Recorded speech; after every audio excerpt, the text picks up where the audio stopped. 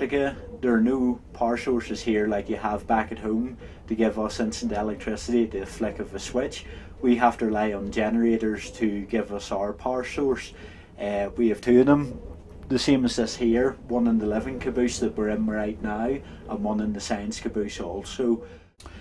Generators consist of two main parts of, in this case, a 4-cylinder internal combustion engine coupled to an alternator at the back that produces the 240 volt electricity we need for the power down here. With the cold freezing climates of Antarctica, we can't run diesel down here, so we've an 800 litre fuel tank full of aviation fuel down here, which is a much lower freezing temperature than diesel. Each morning one of the 5 of us has to come out of the living caboose into the plant room here to prep the generator for starting. It's a case of, in the door, removing a panel that allows fresh air to come in and opening a set of lures at the radiator side of the generator to allow that fresh air to come out.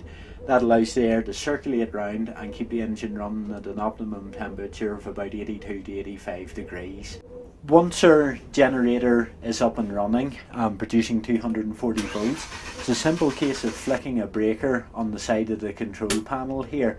This allows the electricity to flow into the distribution board and then on into the living caboose itself or the science caboose. Out here, one of the main features for the electricity consumption is the snow melt tank. We use that for the immersion to melt the snow and make our drinking water. And over here we have got a battery charger that allows us to charge our bank of 24 volt batteries that allows us to keep running during the night with services. Heating for the Webastos and for the 24 volt lighting. Two of our major concerns down here are fire and falling into a crevasse with one of the cabooses, or both of them possibly.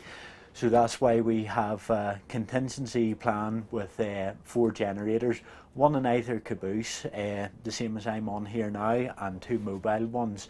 This gives us plenty of redundancy that if the worst did happen, we'd still be fit to survive down here.